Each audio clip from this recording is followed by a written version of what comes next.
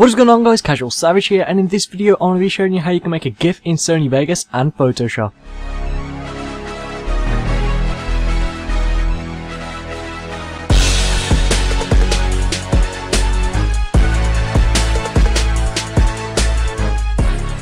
Just before I get into this video, if you'd like to request a tutorial on Sony Vegas Pro 11, 12, 13, Photoshop, After Effects or even Cinema 4D, then be sure to leave it in the comments below or ask me on Twitter. Okay, so getting straight into it, I'm only making a GIF out of this. Now, it's already in a GIF, as you can see. This is VicStar123, just doing his little spatula thing. However, I've made my own. So if we come here, I've made it in Sony Vegas. You'll see right here, I've got Rotorshaw's head.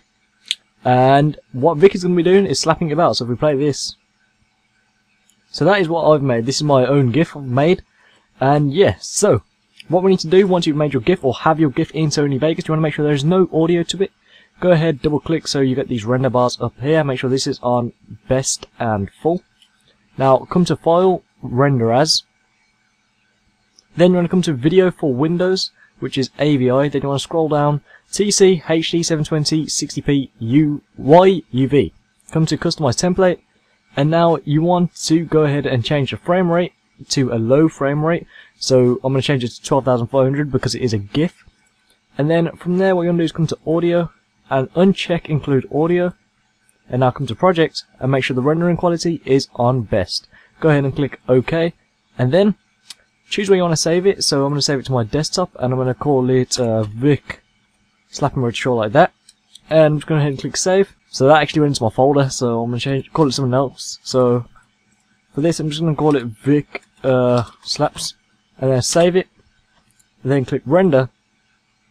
It's going to be a quick render because it is a GIF, and it is done. Now click Close out of this, and we can close out Sony Vegas. It is no longer needed. Now you need to go ahead and head over to Photoshop.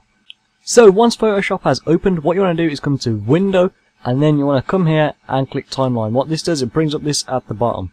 Now, next you need to go to File, Import, and import video frames to layers.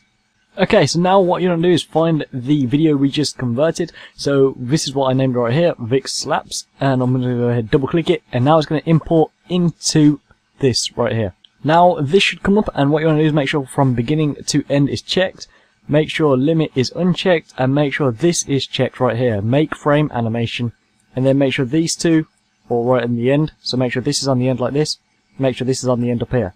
Then just go ahead and click OK. And now it should open up like this. So you can see right here we've got each frame like that. And mine actually uses 53 frames, as you'll see right there. So you can come here and click play, and it'll just show you what it's going to look like. And it's going to repeat, as you'll see, like a proper GIF. And now I'm just going to stop the animation. From there you are basically done. What you need to do is come to File, and then we go ahead and go to Save for Web, and you can see the shortcut for that is Alt-Shift-Control-S. And now we just go ahead and sort this out right here. So let it preview, we'll let it load up. Now you can see it's going to be zoomed in. All you need to do is click the minus buttons to zoom it out, and now we can have this appear as GIF. You can change your colors to 128, which will shorten the file size. Remember, it's a 3 MB maximum on Twitter, so I'm going to change it to 3, the short one right there, to make it a smaller file size, so 128. We can uncheck transparency. Now, I'm going to change the width to 720 by 405, or 720 by 512, as you'll see like that. And now you want to make sure the looping options is on forever, and then just let this bar do its thing. Now go ahead and just test this out by pressing the play button right here. And you can see, that is what you get as the final product. Just go ahead and stop it, put it from the beginning, click Save. Now, we'll call this WTS Gets Slapped by Vic. Go ahead and click Save. Now you can close out of Photoshop, and you'll see, here it is right here, Rotorshaw Gets Slapped by Vic. Go ahead and double click it.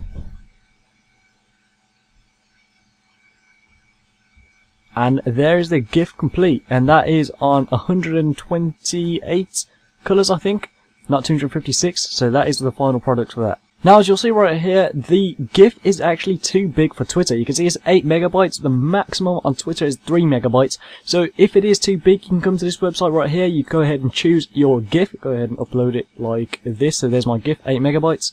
Go ahead and click Upload. Now, you'll see this website only takes a maximum of 12 MB, so be aware of that.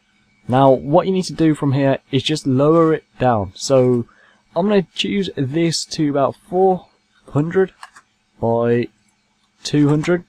Go ahead and click resize it, and this is what I've got right here. So now I'll click File, Save As, and you'll see it changed to 1.59 megabytes, which is now able to go on Twitter. So I'm going to put Roadshaw slapped by Vic again.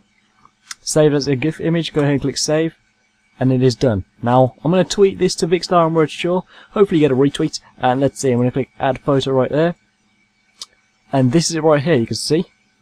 Go ahead, open it. It's in place. I'm going to go ahead and tweet it, and you'll see it is now done. At Vicstar, I bet you want to do this to Roadshaw. If we go ahead and play this, there we go.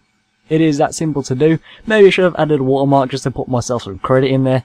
But anyway, that is how you make a GIF and upload it to Twitter. So yeah, that's it for this video. Like I said at the start of the video, if you'd like to request a tutorial on Sony Vegas Pro 11, 12, 13, Photoshop, After Effects, or even Cinema 4D, be sure to leave in the comments below or ask me on Twitter. With that being said, be sure to go ahead and follow me on Twitter. I'll keep you updated with what I'm going to be posting.